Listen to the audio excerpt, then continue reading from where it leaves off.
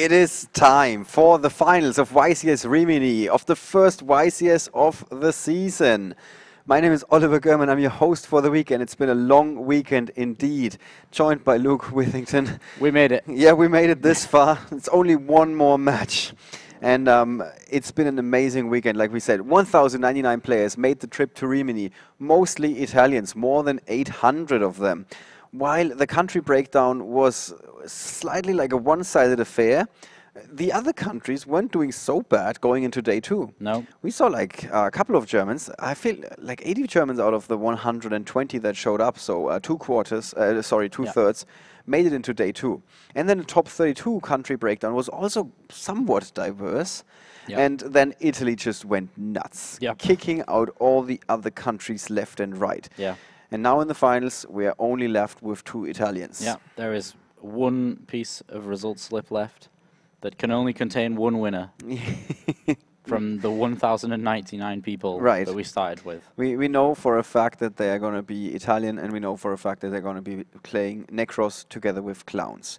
For that reason, we have decided to bring you now the match for the 3rd place between Giorgio Dascal with Burning Abyss and Alessandro Garanzini, who's playing Shadol Clowns. What do you think about that? Yeah. Yeah? I know you guys are not going to like it. So instead we're going to go with the finals, which is the Nekroz mirror match, of course, with Clowns. So Andrea Zanotti on the one side of the field and then Lorenzo Santoni on the other. No more introductions are needed. Let's take you straight to the table where these 2 guys are getting ready to get their game on for one last time at Rimini in the first YCS of the season. It is the final time to duel. Oh, we almost see some athletic training here from our volunteers in the back. But no, Ryan could contain himself this time. Right, okay. So I've talked about these deck lists and clowns and blue monsters. Yeah, if you've been following the stream, there's a very good chance that you know the insides of this deck better than, well, anybody else really. If you've never played this deck, you will still know how it works because you've seen it in action so many times. Yeah. So also, if you just happen to tune in and you have missed a few games, you can always check out almost everything that we have produced over the weekend on YouTube. Apart from like the last 1 or 2 matches, everything has already been uploaded to YouTube on the official Yu-Gi-Oh! TCG channel for Europe. There's a link to that below the Twitch stream, so you can always rewatch that, instead of complaining about us showing the same matches on the Twitch stream in between matches. That would be really nice. Okay, we got the 2 hands of these guys. Andrea Zanotti on the right. You can take a quick look at his hand. And kicking things off is going to be Lorenzo Santoni on the left. Yeah, so immediately you can see that he has opened up with Exa, Enforcer of the Nekroz. That's not good. It's not what you want to see in your opening hand. However, if he does manage to make a Valkyris play here, then he can soon tribute that off to draw a card for Valkyris. That's going to be very important here, very important. Right, what I don't understand at the moment is that he's having Manju on the field and 5 more cards in hand. So... Yeah, but that's okay, because Manju is +1. Yeah, oh, you mean after that? Yeah, I mean, he didn't search for Manju yet. Yeah, maybe the double unicorn is actually a single one. Yeah, yeah. Sometimes that happens really quickly. Is it correct now? Yeah. Yeah, now that works. All right, there we go. So we dropped Maxi here. Yeah, Andrea dropped Maxi, so Lorenzo is probably not going to go super nuts. Yep. He's probably going to end his turn by just tributing off his monsters here. Right. He doesn't want to, even though it would be cool to get rid of the Exa in his hand. Yeah. He wants to get rid of his field. Sounds very controversial. Why would I want to get rid of my own field? Well, the answer is Trishula. So he actually tributes both Exa and the Great Sorcerer, which is going to allow him to go and search for a dragon and for a spellcaster Nekroz monster. That is insane. Wow, so many searches going on. And do you think is it a good idea to play Droll and Lockbird in the main deck? Well, yeah, it's a good idea if you know that you're playing only Nekroz. But I think people came in here not expecting just pure Nekroz. Yeah. So looking at both of these players, both of them have been running deck lockdown. Oh, wow, that is it. I think the 6th card could be explained by Andrea going first and just passing play. Oh, he did? Yeah, because he did have That like makes sense. such an abysmal hand, so to speak, and so he just passed play, hoping that he would see another turn. Lorenzo Wow. just unleashes everything, and that is 1-0 in the finals of YCS Rimini. The first YCS of the year. And I've been going on about this because this means we have a new prize card. Oh yes, These players are competing for the first ultra rare Minerva. speaking of Minerva, a very different version of that card as a Yes. super-sized card. Yeah, I was just walking through the hall and I noticed my friend Marcelo, who we've had on stream a couple of times over this weekend, was just walking along with a Minerva, and it was about 10 times the size of it. Yeah. So I walked over there and he was like, "Oh look, Luke, look, I've got a Minerva." I was like, "Oh, okay, I see." Yeah, it's one of the few ways how to get that card. Yeah. And yeah, but unfortunately you cannot play it in a duel. Yes. Even- Well, actually, it doesn't say that you can't. Yeah, I saw that these new giant cards are only having the information that this is a limited edition in the lower left corner. Yeah. So it no longer has the restriction you cannot play this card in a duel. Yeah. So if Marcelo Barberi is playing against you in the next local tournament or something and he's coming with a gigantic card next to him, here's some spoiler alert for you. He's gonna play Minerva. I wonder if he can get one of the sleeve creation companies to produce a sleeve for it, Yeah. or even a top loader maybe. That would be rather expensive. All right. So 1-0 in the finals of YCS Rimini after just one, like, I don't know, 2 turns basically. Yeah. And the first turn was just a pass. It was a first turn Yeah, win there by talk about an explosive win. Lorenzo. So we're just seeing side decking shuffling up. Yeah. And is there anything in the side decks? I've These- been these- asking this question all weekend. These deck lockdowns are going to cause so many issues. If but basically deck lockdown, I roughly know what it does, but I'm gonna get the exact card text. I'm gonna do a prediction on this because Ollie's looking for it for me. It's a continuous spell card, and then during the second standby phase after activation, it's destroyed. Your own second standby phase after activation is destroyed, and it says neither player can add cards from their deck to their hand except by drawing them. Yeah, it also says monsters cannot be special summoned from the main deck. Ah, yes, This is the other thing.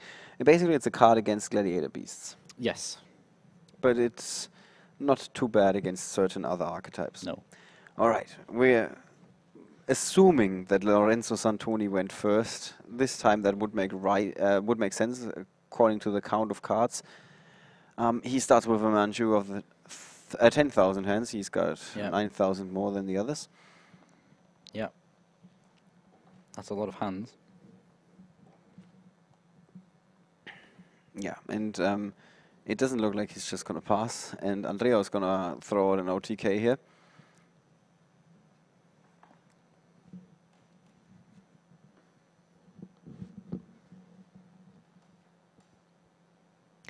And what is he going to go for here? This time he's not going to assemble a gigantic field, because he cannot attack, of course. Nope. This is now the tribute action that you mentioned before. Yeah, so he's probably gonna either make a rank 4 play, which is probably not the intention here. He's probably just going to tribute both of Valkyrus and Manju, or he is gonna, yeah, it's either that or make a rank 4 play. So the preparation of rights is probably gonna go get a Clausulus, which is gonna get a, he's gonna obviously return the cycle from his graveyard, and he's gonna go and get a Nekroz Kaleidoscope with that Clausulus, so that he can summon his Unicorn and start producing some of these Exceed plays. So the likelihood of him going for like a Daigusto Emerald is quite high. Mm-hmm. And Andrea Zanotti doesn't have a maxi this time around. Nope, so he can absolutely go to town. Nekroz town. Yeah. This is a blue town Mm-hmm. at the coast of Italy. It's blue. And here we go. Second Valkyrus being added to the hand. Yep. Is this your desired opening? Yeah, I think that this is 100% the opening that you want now. Apart from you'd really like that emerald to be a Lable chain, but apart from that, it's pretty good. Yeah. Okay, he detaches Manju there. That's quite strange. That's in fact really, really strange. Usually you detach the Unicore so that you can use that Unicore again. That's really weird. Yeah, I'm not going to question him. He's in the finals of a YCS. Yeah. He's gonna shuffle it back with the effect of Daigusto Emerald. Yeah. Maybe he was wanting to keep that so that he can use the Nekroz of Unicore as fodder for Valkyrus. Like when it gets tributed using the Valkyrus's effect. And then he's got another Valkyrus in hand to use the other effect to defend. Maybe that's the desired course of action here. Right. Let's see if we can see the new cards that Lorenzo Santoni drew into. Yeah. So he's already got like a reasonably great hand. Oh, he just drew deck lockdown. Okay. So basically, it's a little bit like Vanity's Emptiness in him assembling his field, then activating that card and Yeah. denying his opponent Yeah. doing the same thing. We always refer back to the Arkham Dragon format, in which you would summon all your stuff, your Stardust Dragon, etc., and then just flip up Royal Oppression and say to your opponent, no, you can't do what I just did, because now there's Royal Oppression on the field. This is exactly the same kind of thing here. You produce a field which your opponent can't get out of while under this certain lock, and in this case, deck lockdown is going to be putting that pressure on. Okay, let's bring that card up for you guys. Yeah, and it actually is just a deck with lots of locks on. Yeah, very, very good job by the artist there. He understood what the card is supposed to look like. Yeah, it's fantastic. I mean, you can just look at the card and know what it's supposed to do. Yep. So that's quite funny, because not many people have been playing the deck lockdown. There's been a few, but not that much. So Andrea here might just be thinking, oh, you stole my strategy. Yeah. And he's also not going to be happy with this. Yep. So let's have a look at his hand here. Reinforcement doesn't do anything. He could... Clausulus doesn't do anything. No, he can't. He can normal summon Damage Juggler and then special summon Hat Tricker and then go into a 101, take the Valkyrus, and then If he plays it. attack. Because we've seen that a couple of times. Yeah, I'll cast Castell either. Yeah, That's fine. he's going with Castell instead, or he has to go with Castell instead, Mm-hmm. because like many other players, he didn't find the space in his. Oh, or he's actually put deck lockdown back. That's quite ironic, really. So yeah, he's got rid of that deck lockdown, which opens up a world of possibilities for Andrea now. Let's see here, what can he do? So now he's gonna go Necrocycle? searching, not just a little. Oh, this is interesting. I'm pretty sure he's able to play Cycle, Pitch Shrit, summon Decisive Armor, or Clausulus. Costless. Yeah, maybe he's saving the Decisive Armor, and then go get Trishula, or get Bryanak, get Trishula, and then Mirror, Banish Shrit, summon Trishula, play Trishula's effect. Yeah, you were saying? Yeah. Yeah, that's exactly what happens for some magical reason. Wow, That's the best play. this is some back and forth right there. With Andrea Zanotti. Wow, that's a good shot. Fighting back after that first game that was over on the very first turn of Lorenzo Santoni. Now he can go swinging. I But think the only actual redeeming factor here is the fact that Lorenzo will be able to banish that Great Sorcerer if he has a Valkyrus in his hand. he does have a Valkyrus, yeah. Yeah, so he's going to be able to banish that Great Sorcerer and get its effect. Yeah, there's a little bit of a spoiler right there. But still, Still, yeah. that was quite impressive. And he also has Nekroz of Decisive Armor. Now that's quite an important thing here, because he can just throw down that Nekroz of Decisive Armor whenever he feels like it. Right. So if his opponent thinks, okay, well, I'm just going to Trish your Trish, then he can just throw down the Nekroz of Decisive Armor. His opponent's Trishul's effect doesn't resolve, and This is something that I really should know. When does the decisive armor's effect run out? Is it during his end? Is it during the end phase of that turn? Well, we can look that up. Yeah.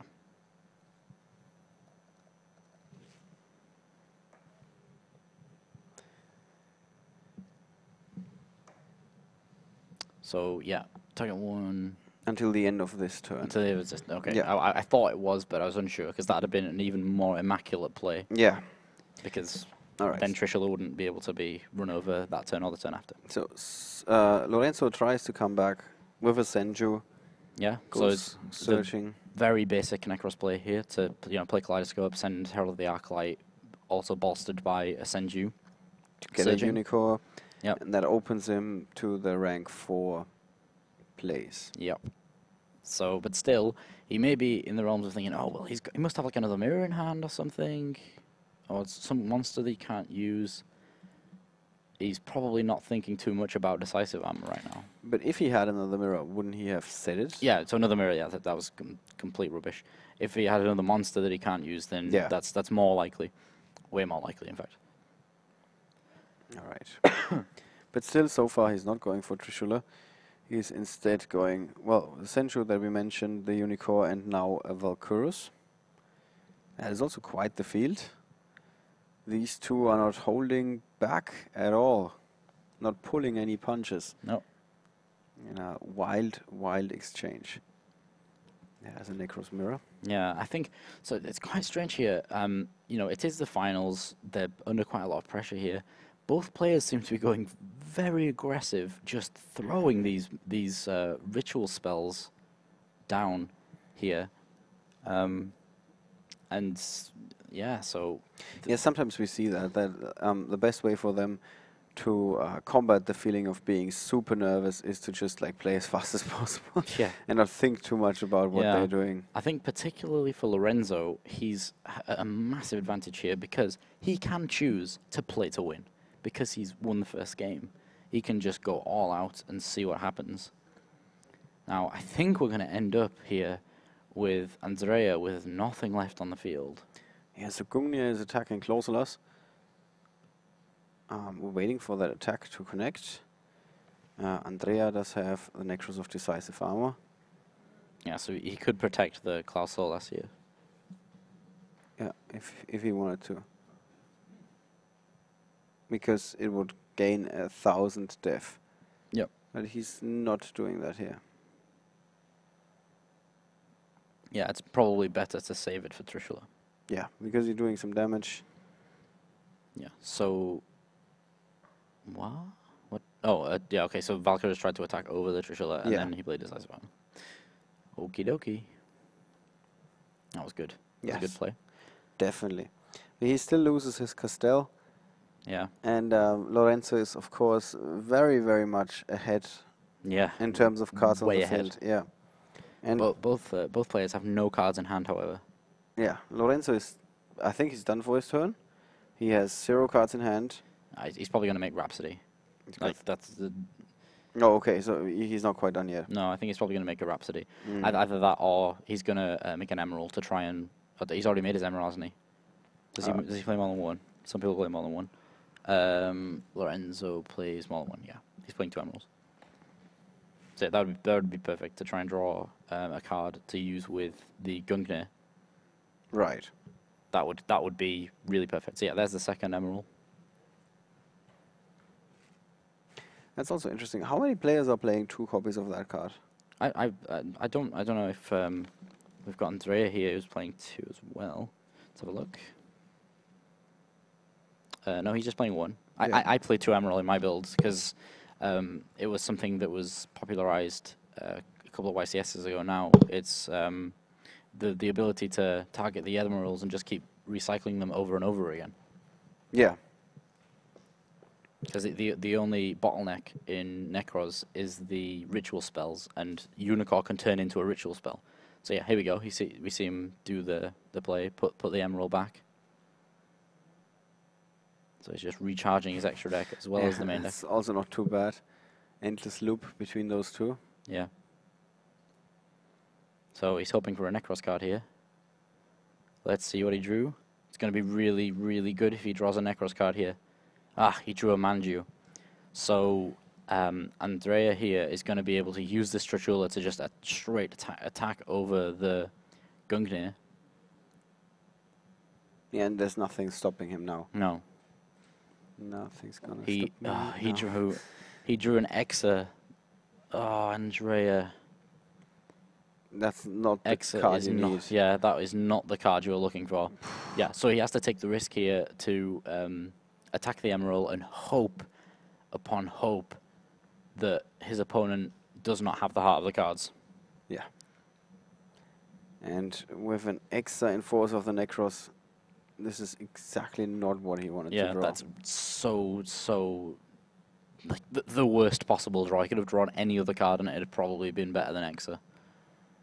The only redeeming factor here is that if he gets Trishula'd, he's going to be able to revive. Okay, so he decides to tribute Trishula for Exa. What?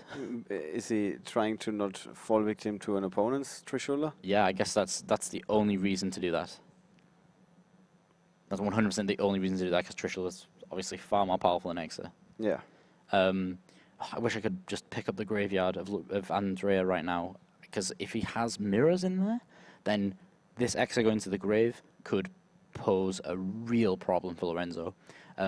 If the Exa goes to the grave and then Exa is banished with one of the mirrors, he can special summon Shurit from the banish pile using Exa's effect, go and search the Nekroz cycle, play Nekroz cycle, tribute the Shurit, summon the Trishula. So that's going to be a real issue. Yeah, you lost me at like the third step. All right, I understood explosive play. Yeah, okay. Yeah, but this is That's really good for Lorenzo, who can now put a lot of pressure on Andrea. Andrea Zanotti really being on a clock here. Oh, wow. There's a deck lockdown again. And he's going to pick up his cards, I think. I think we're not quite there yet. He's on 6,200. He just checks his graveyard. But I think he's going to draw for his turn before he decides to shuffle up in frustration. There's no way that he kept in Mystical Space. Sorry, there's no way that he put in Mystical Space Typhoons. So what one card out does Andrea Zanotti have here? A card like Raigeki is going to buy him a little bit more time. Yeah, there's no card that's going to kill that deck lockdown apart from a Mystical Space Typhoon. All right, so that's something to know. But he probably didn't keep in the Mystical Space Typhoons. But he's, we're in the finals. He's probably just holding on. He wants to see what this last card is at least. Yeah.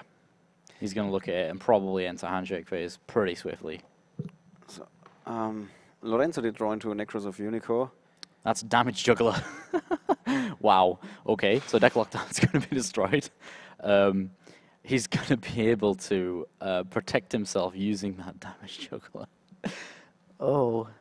So he buys himself another turn. Yeah.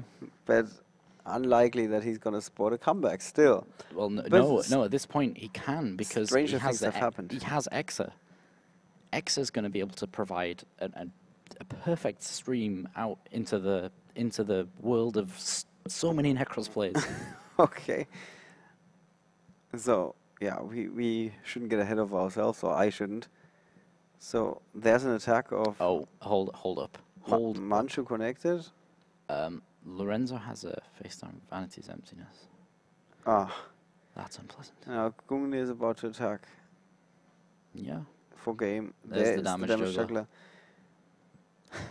And he's just clowning around at this point. Yeah, but why? So here's the Vanity's Emptiness. He's going to go searching for a Bryanak, and then going to use the Bryanak straight away. Bryanak's going to go for a Dance Princess. So we're going to see some Exceed play here. Yeah, so that is all she wrote, unfortunately. Abyss Dweller in front of a reinforcement of the army. Yeah, and he passes play. Andrea draws immediately. The Abyss Dweller detaches, and that is it. The winner of YCS Rimini. Lorenzo Santoni, yes. Wow. congratulations on that victory. Yeah. First game, winning on the first turn, and then in the second game, he is able to play super offensively. Yeah. And aggressively, just because he won that first game in such a commanding fashion. He just thought to himself, do you know what, let's just go. There's no point Yeah. of not just going at that point. There was high risk involved, but high reward. Yeah, and exactly. With that, we know Andrea Zanotti, your champion for YCS Rimini. Yeah. Wow. Lorenzo. Sorry, yes, so much confusion. Lorenzo, yeah, there we go. So, good. Yeah, so we see out of the 1,099 people that showed up to this tournament on Friday, to all the pre-registration, all the way through Saturday, we see Nekroz and Clowns prevail. Yeah. Is that the best possible build of Nekroz with Clowns? I'm going to have to go away and have a look at all of these builds. I think, as I was saying right There's at a the lot start, of analyzing to be done. Yeah, there definitely is. So all the way through the weekend, I've been saying this was a perfect opportunity for new decks, new types of decks to come in. We've just had a Forbidden Unlimited list. We've just had a new set. Both of these things have been brought into play here. Both of these things have been brought into play. Yeah. We just got the symbol of interview. Yes, and 2 thumbs up for that. Yeah. Right. So we want to hear it from the champion himself, Yeah. what he's going through right now. Lorenzo Definitely. Santoni is not a name that rings a bell, at least for me. no, So I didn't have him on the radar going into this tournament. I recognize him though. Okay, yeah, Yeah, seeing him. yeah. So you definitely saw him before at one of the YCS events or something. Yeah. All right. And also something we wanted to point out that I think I never mentioned this on the stream. Alessandro Di Patria, who we had in our round 1 feature match, ended up in the top 8 of this event, the reigning national champion of Italy. After that first initial loss, he went 7-1 on the first day. Yep. And sneaked all the way into the top 8. Yeah. So definitely not bad. Well done to him. All right. We're going to take a very short break to bring in Lorenzo. Yeah. So this is gonna be the last time I think I'm gonna be on now. Oh yes, that's another point. Yes. Thank you so very much, Thank Luke, you, Ollie, for providing us with quality commentary. You guys let us know what you thought about Luke's commentary, especially all his knowledge of the various options that the Nekroz deck has. I think that's personally where you're shining the most. Thank you very much. Because you can make sense of all those chains of plays that you can unleash. Yeah. All right. It's certainly my favorite deck in a very long time. Yeah, So. one can tell, yes. All right, with that, thank you, Luke. Very short break. We're going to be back with the champion, and then after that, of course, it's going to be the award ceremony of YCS Rimini. So don't go anywhere just yet. There's going to be more for you in store today.